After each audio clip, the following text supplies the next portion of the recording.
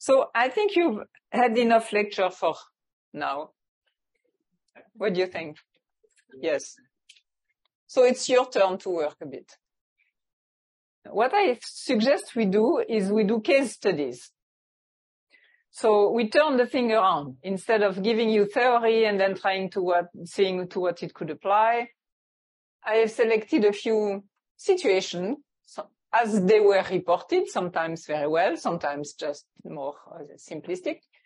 And we use everything we've heard to make sense out of them. Right? So I ask the question and you give the lecture. Good. So this is the first one. And you should be aware that as we go, it will become more complex, and I'm going to pick on your heads. So don't be shy, because here you have a graph coming from the States, not absolutely recent, but that's the largest I found, 2009, 2017, on cases and incidence rate of tetanus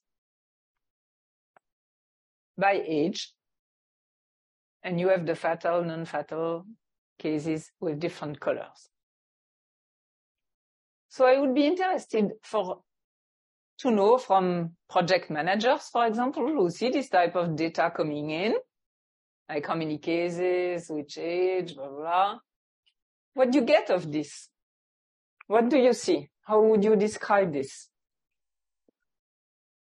What does it tell you? Start very descriptive. This is a graph showing that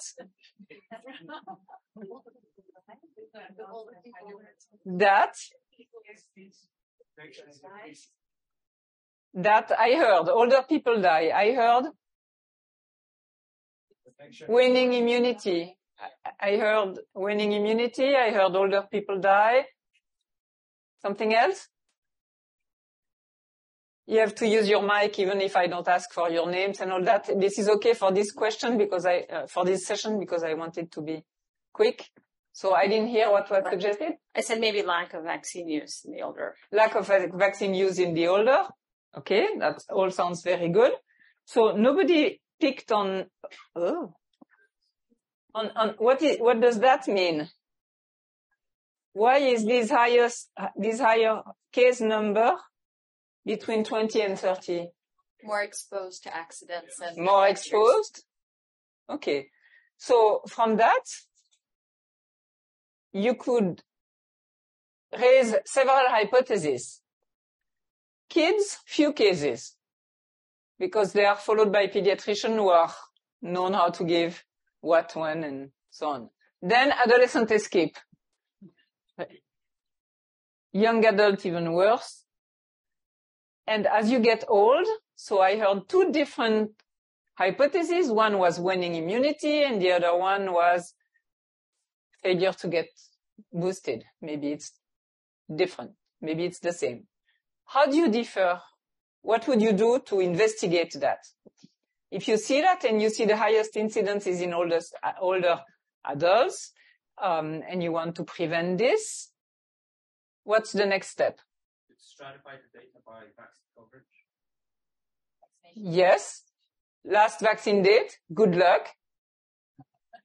If you ask a 12-year-old, it's already not always easy. If you have, but the elderly, I don't know how it's in your place, but even in strict Switzerland, finding the date of the last tetanus shot is not always easy.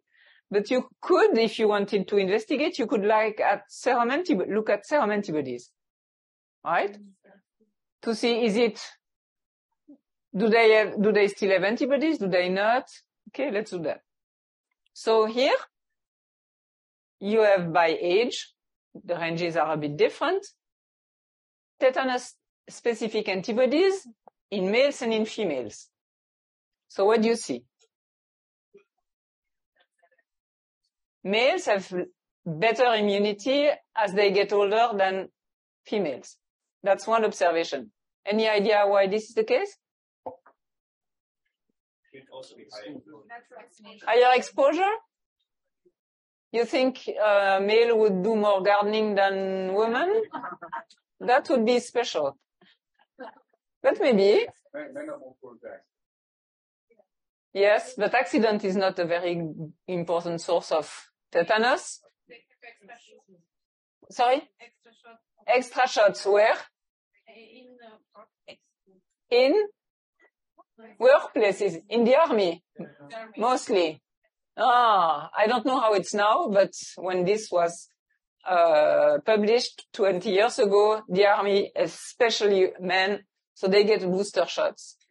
And despite the fact that women live longer, they are Excuse me? Yeah? Yep. Who spoke? My name is Michael. Yeah, sure. From Sorry, Nigeria. So yeah. I'm just wondering, I don't know how it is in Switzerland, but where I come from in Nigeria, women are more likely to get boosters during their pregnancy. So this picture might be different for Sub-Saharan Africa. What is the upper age of pregnancy in Nigeria? Well, I have seen people in their early 50s who are pregnant. Yes. Yes. Early 50? Yes, I have seen. It's not common, but I've seen. So it's difficult to... What is the life expectancy in Nigeria? I thought it was about 55. Yes, but I've seen women who so that's the extreme of the curve, right? Yes, yes. So it means that those over 70 or 80 would not have been boosted for a long time. We can make up any hypothesis. So that's what I want to show you, is that you look at data, you raise hypotheses, but if you look at that, you realize that two things. One is that there is a disparity between male and female, and maybe you may want to catch it up because female do more gardening, because female live longer, because and so on. So you may want to have a special program for women. I'm not saying you should, but I mean, this is a gender disparity, so we should address it, right? And then there is another thing that is interesting. Nobody noticed, but what do you think of the level of seroprotected persons over 70? It's very low. Okay? It's very, very low. 20%, 40%, and yet, over a decade here, there was all age confounded, only 264 cases. So tetanus is a very rare disease. And even if you don't have immunity, you may never get it. Because if you're not exposed, or if you are exposed and you clean the wound rapidly, or blah, blah, blah. So sometimes when asked, there are too many vaccines in this schedule, you probably heard this. I said, well, I agree with you, there are many vaccines. So if I had to take out one, I would take out tetanus. There would be no outbreak, just individual consequences. Of course, if you've seen someone dying from tetanus, you don't want to see that again. But it's only an individual problem. Very good. So the first takeout is that non-communicable diseases remain rare, even if there is no vaccine-induced protection, because most of the not so young American citizens do not have any antibodies against tetanus, and yet they do not get the disease. Second, this is reported diphtheria cases in Canada over a long period of time. And as you see, quite easily, diphtheria disappears. So how could this be achieved? Vaccination and antibiotics. No, let's stick on vaccination, but which type of schedule? Do you think Canadians are much better at boosting adults than the US? No. But that's your hypothesis, but how can you tell? Look at antibodies. Okay? So if you look at antibodies compared to tetanus antibodies, which I showed you before, do you think they would be higher or lower? Oh, yes? Remember what I said about the relative immunogenicity of tetanus being really strong and diphtheria being really low. So in fact, the immunity against diphtheria, the antibodies against diphtheria, even in young adults like you, is very low, right? So that's not the explanation. But let's imagine you say, okay, it's because they keep on boosting. Okay. Now, These are diphtheria cases reported from the WHO African region. What do you say? What do you see? No reported cases. What is the recommended schedule for diphtheria in the African region? 6, 10, 14, okay, and then? When do we boost? And then? And then? Stop. And yet the coverage at 5 years, we don't know what it is. It is very heterogeneous. Okay? Okay, pregnancy, they may get some DT at some point. So how can that be explained? No circulation is one. I'll come back to that. What could be the other explanation you have to be aware of as a program manager? No reporting. No reporting, under-reporting. If you're blamed for reporting, all these type of things. If you have a lot of paperwork to do, if you report a case, say, oh, let's forget about this one, and so on. Okay? So, let's go back to lack of circulation. Community protection. With no boosting in the adults. How is that achieved? Think of what you just learned from Adam. Mucosal immunity was the title of his presentation. You're not going to win a book with this. Reduced transmission, because where does diphtheria live? In the throat of whom? Of young kids. So if you immunize young kids, that's enough. You don't need to give diphtheria boosters to the adult population. And we've seen that in the former USSR when there was huge outbreaks when they stopped immunizing children for various reasons. But no outbreak when they stopped immunizing adults but were immunizing kids. Okay? So if you target well, and if you have a niche of like meninge in adolescent, although it's more spread, but diphtheria in young children, that all you need is target that age group.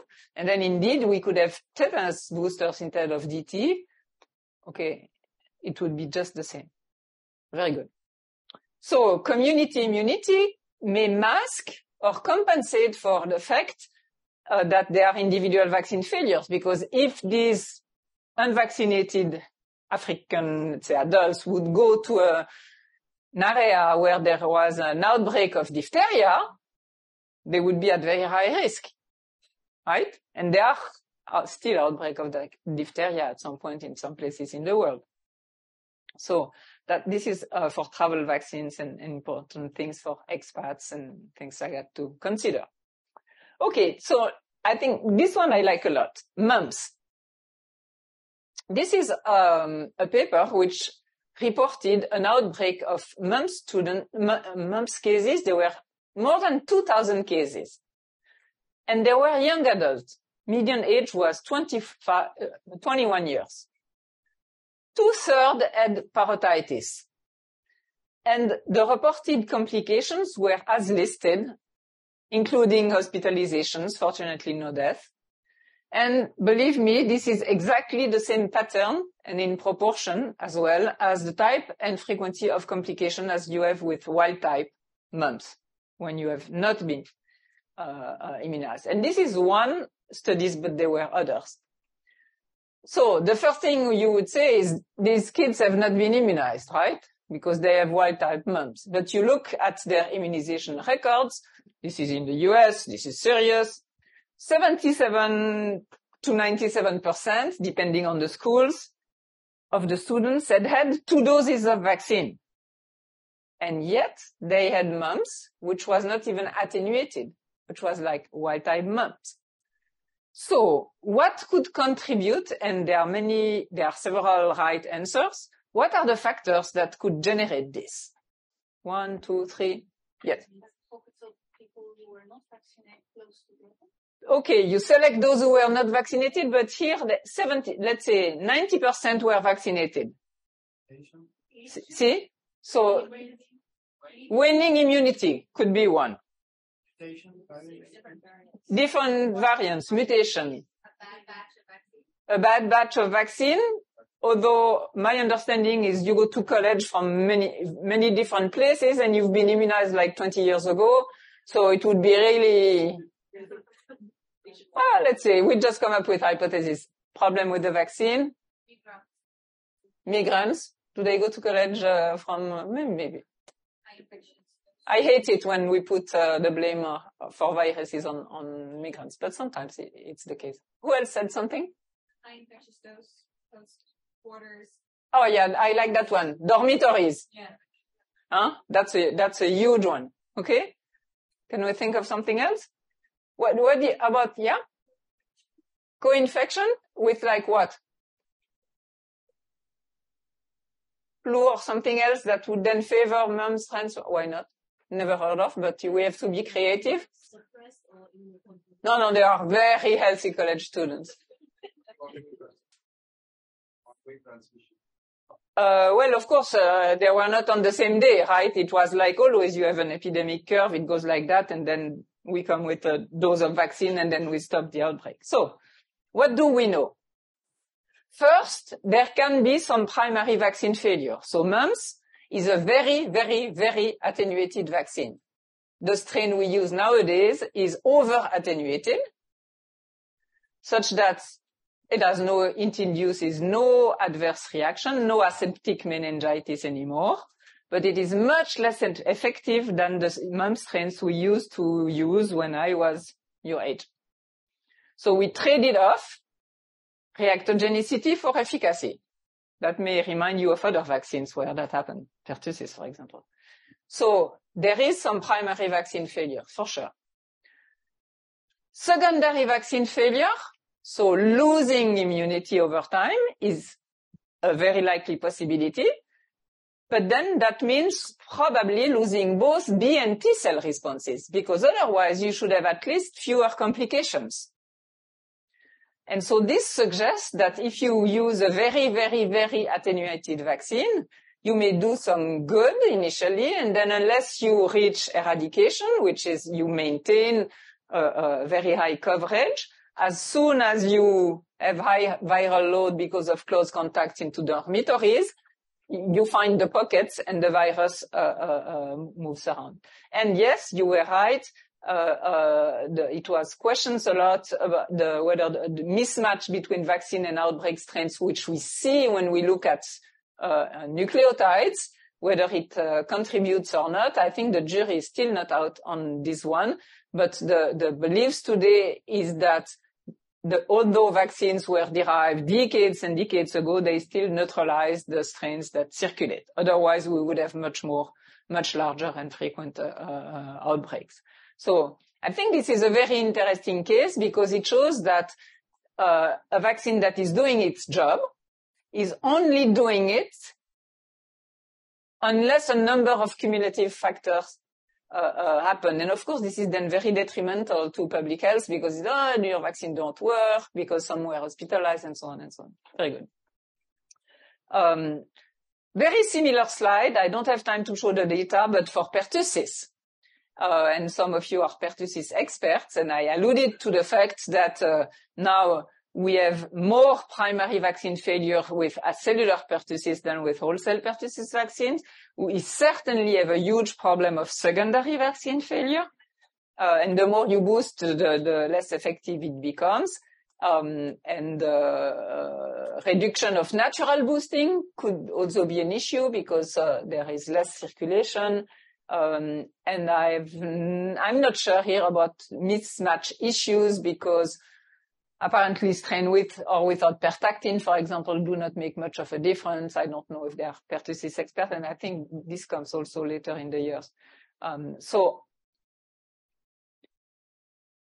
this to me is also an example of where we thought we were doing right.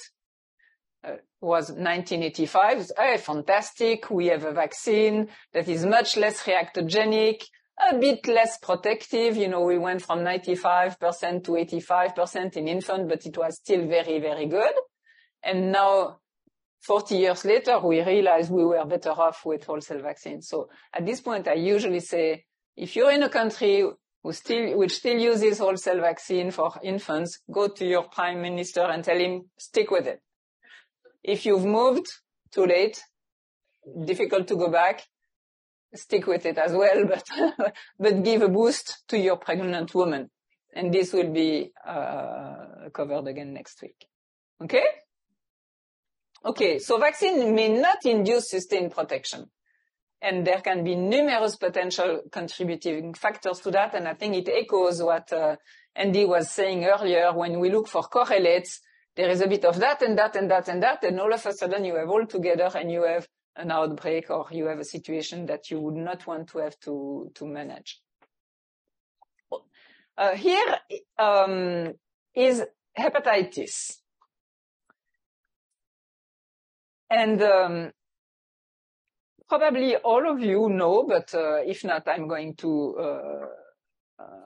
summarize it quickly, that if you're exposed to hepatitis virus and at time of exposure you have neutralizing antibodies over 10 milliunits per ml, that's not very important, these antibodies are going to neutralize the virus immediately as it enters the body, so, or very rapidly, so you have some viral replication, you have an acute infection that takes place in the liver, but nevertheless, you are going to have infection control very easily and health. So none of the vaccine we use today prevent infection.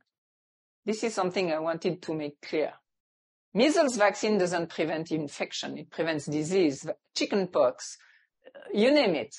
We never prevent infection. We don't have yet a single vaccine inducing sterilizing immunity, maybe for a very, very short period, the first 2 weeks after, but it is so quick that the virus enters a cell and then replicates, propagates from cell to cell that we never have sterilizing immunity. Okay? So we know from this that if you have more than 10 milliunits of antibodies against HBs antigen at time of exposure, you are protected against hepatitis B, acute hepatitis B. But nobody cares for acute hepatitis B, right? Because most of the time it's asymptomatic. So what our programs are targeting is chronic hepatitis B with the risk of cirrhosis and cancer and all this. So what is required for vaccines to protect against chronic hepatitis B? Who knows? Do you need to maintain 10 mil unit of antibodies at all time to be protected? No. Because of? Cell response, that's a bit vague. It's true, but what? Memory. Memory of which type of memory? Every cell, many cells get memory. T cells? B cells. Okay. What happens if you are exposed to hepatitis B when you have less than the level of antibodies that prevent infection? You have infection, you have acute infection, but within, and this is something you may want to remember, it takes maximum a week, between 4 and 7 days, for memory B cells to generate antibodies that are usually at a high enough titers to interfere, stop, neutralize an infection. And this was shown with Hib, this was shown with PCV, this is shown with hepatitis B. So it's more or less of a generic phenomena. The time between antigen and antibody encountering the shot and the time at which you have enough antibodies to do something is between 4 and 7 days. Okay? So because you reactivate your memory cells that are doing nothing, they rapidly produce a lot of antibodies. And in fact, you still get acute infection because the virus is going to go into the cells, but you prevent the infection from becoming chronic and from so on and so on. So you do not need to keep on boosting. You give 3 doses at 0, 1, 6 months, for example, and that's it. Because then you have memory cells sitting in your lymph nodes, a little bit in the blood, but mostly in the lymph nodes in the bone marrow. And if antigen appears at some point, within 4 to 7 days, they will raise antibodies. Now, what is important is what is the time required for between initial viral replication and acute infection. And I wrote it here, it's between 1 and 3 months. So if it takes between 1 and 3 months to have hepatitis, and within a week you have enough antibodies to cut it down, that's an easy gain. Okay? So the comparison of the time of the incubation of the disease and the 4 to 7 days is a key parameter of whether memory is going to be helpful or not. This is the classical example, and this is why we can say that protection may persist after the disappearance of vaccine-induced effectors, so antibodies or T cells, and it demonstrates the role of immune memory. But there is more to that. And so I would like to ask you, under which circumstances is memory sufficient or not for protection? And what I suggest is that you tell me which vaccines or which disease you would put in column whether memory is sufficient for protection or memory is not sufficient for protection. So give me some example and tell me if you think memory is sufficient or not. Varicella, what? Varicella. Varicella is sufficient because incubation is 3 weeks. Okay. Rabies. You can even do post-exposure and it works very well. The risk of rabies with post-exposure even long after exposure because it's so slow. Very good. What else? Sorry? Measles. Okay, measles, mumps, rubella, all these viruses that take several weeks. For this is sufficient. Which one? COVID not sufficient? Okay, COVID not sufficient. We'll discuss that. Influenza, what? Not sufficient? Okay. Malaria, I don't know. What's the incubation time of malaria? Okay, let's see what I have here as a graph.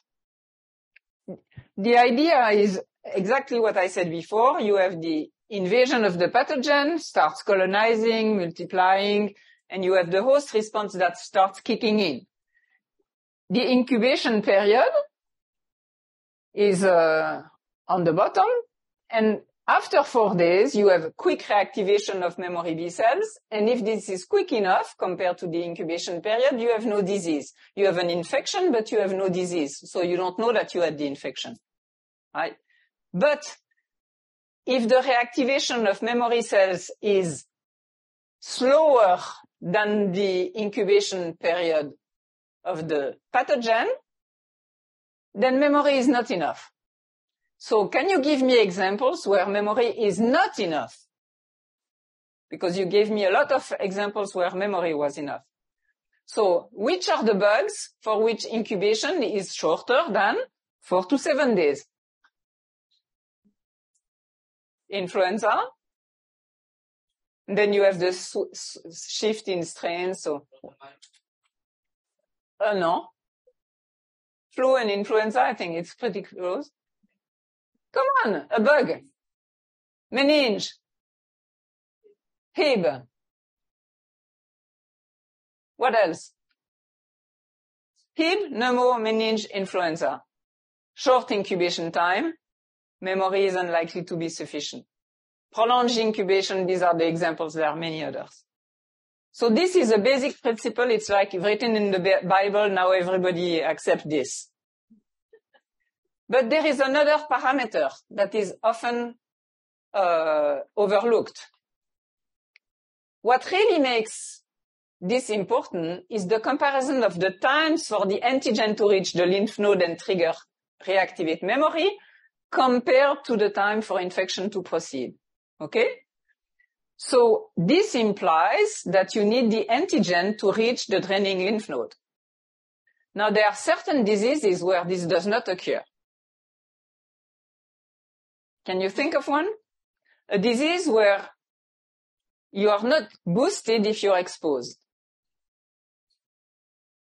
A disease for which there is a vaccine, an outstanding vaccine, for which even if you lose antibodies and you get exposed, you don't boost your responses. If I tell you more, I give you the answer. A vaccine which is mainly given to women, although it should be given also to male. So what happens with HPV? You get infected. Don't tell me how you get infected. You get infected, and then where is the antigen? Where is the virus? On the mucosa. Okay, and where does it go from there? Nowhere. No viremia. No chance of bringing antigen to the memory cells that are in your axillary or inguinal or whatever lymph nodes. And we have data, beautiful data for that, for women who were followed and lost antibodies to 18, whatever, then were exposed. We know were PCR positive, so we know they were infected.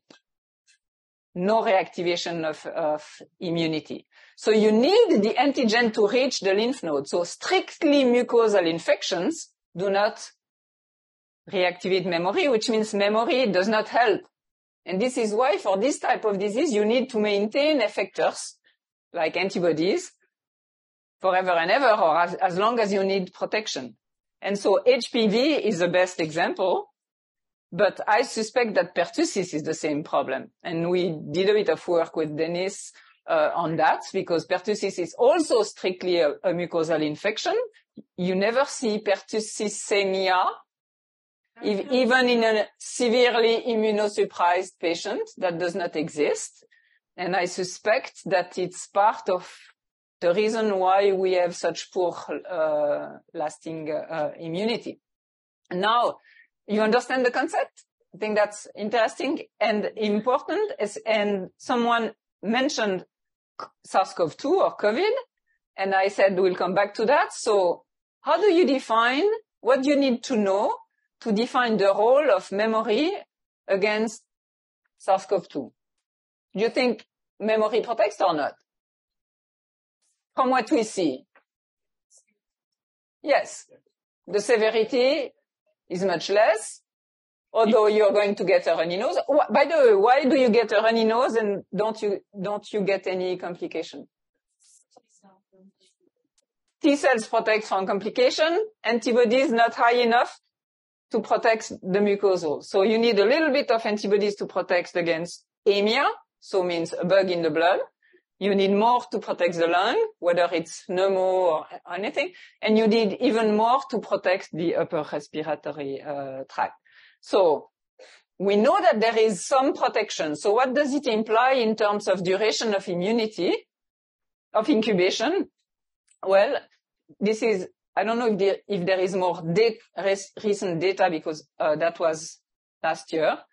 But there is a very large outlier in the incubation period between exposure and coming down with symptoms.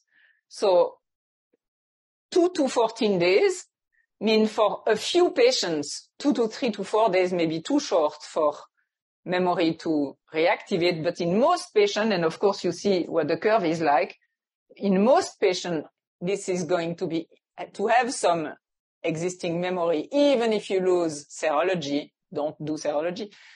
Even if you lose your antibodies, even if effector T cells are not detectable, is going to reduce the severity, even without shifting from a more or to a less pathogenic strain, so even strain specific. Okay? So I think these are important things to put in place when you think how do vaccines work or not work, because this explains why in some cases you absolutely need to boost to maintain responses, and in others you can just let it go. Prime and with hepatitis A, same thing, give 1 dose and forget about it, and no more liver transplant in Argentina in kids. Since, I don't know, I mean, you need a time for this program to develop into adults, but to introduce 1 single dose at the age of 1 year. Someone is from Argentina? Yes, here? cut down totally the liver transplant, zero. So that's fantastic. Okay, so the presence of immune memory is not sufficient to protect against rapid or strictly mucosal infections. And I think that's interesting to keep in mind because these type of principles are often the only thing we have when a new pathogen emerges. Like, I don't remember if it was, I think it was Andy, who said when SARS-CoV-2 started, we knew nothing about this pathogen, but very rapidly we could have some information on incubation duration, on this type. This was quite fast. So putting things all together helps you understand what you observe and then adjust your program or your vaccines or choose your priorities and your targets and all that. So I thought these were a few examples of interesting situations. But the most important slide is this one. Frankly, much remains to be studied because there are many situations where we do not yet understand. And I think at every table at every lunch and dinner and breakfast and for 2 weeks, you're going to discuss situations. And sometimes the best answer is we don't know. We don't know because we don't have the data, so we can speculate, but we don't know. So this is what I had prepared up front in order for you to have time, and we have almost 10 minutes for that, to ask any questions to what was covered today. And again, if I say very good question next week, don't feel bad, okay? And priority to those whose voice I have not yet heard. Are there any? Okay, let's start here, and then you, and then we go around. Thank you. I want to ask, with the mumps outbreaks in college students, in Belgium, it's one of the reasons that we didn't want to lower the age of our MMR2 vaccine too far. Do you think that's indeed helpful, or do you think there's anyhow, I mean, we're giving it at about 10 years of age. Yeah. It's anyhow too long by the time they get to college. Yes, it won't happen. I think it doesn't make much of a difference. Some also discuss giving a third dose, blah, blah, blah. It depends on which proportion of your college students are into dormitories, because if they sleep at home or sleep together, quote unquote, that makes all the difference. And the most cost-effective action is, as soon as you see cases go up, give a dose to everyone. And that's enough not to reach 2,000 cases. But you have to be quick. I mean, if it's a Friday, it's a Friday. And you get them on Saturday, you give them a boost. You don't look for immunization records. You don't care. You just give a boost to everyone, and then they should be okay. Yes. Yeah, for hepatitis B, je sais pas où est-ce qu'il est mon chair, si tu veux distribuer les questions, moi sinon je le fais, mais okay. Sorry. For hepatitis B, the recommendation for the first dose is that it needs to be within the first 24 hours. But if the infection, from the mother, it's a slow infection, why do we have to give it within the first? Okay, that's a very good point. So exposure takes place at birth, right? Not before. We are lucky compared to other viruses. So exposure takes place at birth. A vaccine dose is not immediately effective. It's not because you shoot that the next day you're protected. So you have this 1 to 2 months incubation time. It can be between 1 and 3, and in the infant it's more 1 than 3, where the infection is ongoing. So this is why we say you have to give the first 2 doses really close, start at birth, and don't forget the second dose, because the first dose of antibodies at birth raises no antibodies. You can make a serology 1 month later, but it primes. And so you give the second dose, and then you have antibodies, and then you can wait for the 6th dose.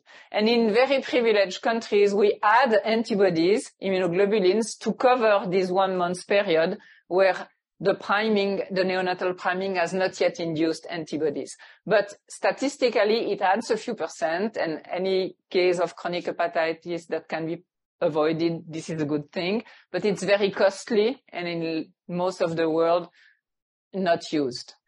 So the main thing is to give the first dose as soon as you can. Yes? Yes, please. And you. Thank you. I'd like clarification on the HPV and pertussis that you should have insufficient memory. Yeah. I am quite confused because I think HPV would have a longer incubation period. Yes, absolutely. So there are two different things. One is the incubation period. If it's long, immune memory has enough time to be reactivated. But what does immune memory need to be reactivated? Exposure. Antigen. Antigen where? In the lymph node. And the problem is if the antigen remains on the mucosa, and to be specific on the oral or genital mucosa, it's not draining to the lymph node. So it's not reactivating memory cells. So HPV vaccines are fantastically effective because they maintain plateau, and I never know what Rafi is going to show because he's a creator, so it's never twice the same. He may show some of this or other parts of memory, we will see. But he was involved in studies which showed that you have decades of persistence of antibodies following immunization with a number of vaccines. And in this situation, you don't need migration of the antigen from the mucosa to the lymph node. Okay? And so this is proven for HPV, and it's my suspicion shared with others, but not proven because difficult, but I think there are a lot of arguments to suggest that it is the same problem with pertussis, that we are not boosted by natural exposure. It takes several weeks until serology becomes positive and so on and so on. So there are many arguments for that. So, yeah, I still have a few minutes. On en est où? Yes, sorry. Those who get desperate, it's good. What is the role of T cells in mucosal infections and vaccines related to mucosal infections? Like which ones? HPV. In HPV? I would say HPV, I think, is easy. The mediator of infection is antibodies. So you need T cells to make good and long-lasting bone marrow plasmacytes that produce antibodies for decades. So these are the T cells that you need. But during infections... Following immunization. Yeah, for infections, the T cells... Following infection, it's different, of course. Following infections, you have T cells to a number of epitopes and different proteins and so on, which contribute to clear the infection from of course, to clear the infection in 90% of those infected, and in 10%, roughly, unfortunately, the lesion will persist and eventually become neoplasia of increasing grade. You will have a lecture on HPV totally dedicated to that. Thank you. So, you and then you, I don't think I heard you before. Go ahead. Yeah. What do you think about the dendritic cell targeting vaccine? Oh, Joker. It is possible. I don't know if this vaccine, kind of vaccine, can improve the antigen, very mucosal antigen presentation to lymph node by using the dendritic cell design. I think with the data that we have today, it's a bit of a myth. But it may become a reality at some point in personalized vaccine against cancer, because I think that's the main direct route where you have time, you take the person's blood, you extract, amplify in the lab, make a bunch of dendritic cells, autologous, so from the same person, you train them, activate them, blah, blah, blah, and then put them back. So therapeutic vaccines against cancer, I think dendritic cells will be playing a role. But in public health program for prevention, no way. Too costly, too difficult. And I think you have the last one. Yeah, two more, and Oh, then two more, Rafi has one at the end. Okay, perfect. And Rafi got the last. Why do some vaccines produce persistent, sustained, even lifelong immunity like yellow fever vaccine? And why is there a role of T cells for chronic hepatitis B? So what was the question about yellow fever? Why does some vaccines produce, very long lasting? Okay. Yeah. So these are generally the live replicating vaccine. Remember the slide where I showed that they replicate everywhere. So you have more antigen, you induce more cells, you have more long-lived plasma cells and possibly more antigen that persist and reactivate the cells. So live replicating vaccines in general induce longer lasting immunity. And the other exceptions or two licensed vaccines that do that very well are hepatitis B and HPV, where when I look at their structure, I see very dense arrays of proteins that are densely packed and probably just at the right conformation for B cells to recognize them well. And it's a bit of what Adam showed you when they're trying to produce hexamers of whatever, playing with the antigen structure in order to try to improve this. So currently, these are the two parameters that we know to induce long-lasting antibodies. I think better prime with something that replicates, or prime and boost as often as you need. You have no other choice. Je sais plus qui c'est, moi je suis perdu maintenant. Over there. I have a question just for clarification. Did I understand correctly that you said that for HPV, an antigen from a vaccine does travel to lymph nodes and induce Yes. long-term memory? Yes. But an antigen from infection No. doesn't? Okay. Correct. And there is good data for that. Sometimes I told you these are my speculation. This is supported by data. So I think you have been.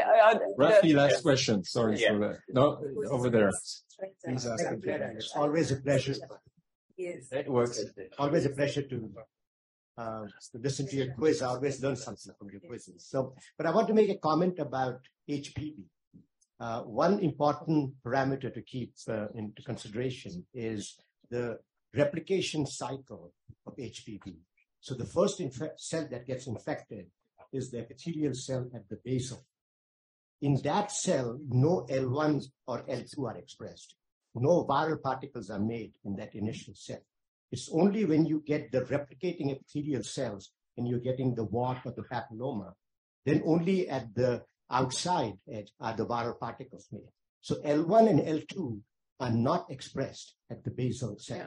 And that's one of the reasons why the HPV infection never induced very good antibody to L1, L2. But the vaccine did, because you were then delivering the L1 protein systemically. Yeah. So that's also a consideration in terms of which the wart goes toward the outside and never crosses the edge membrane, basal membrane. Yeah, so it doesn't reach the blood and does not reach the... Thank you. I'm relieved that you didn't destroy my entire presentation. And I look forward to yours.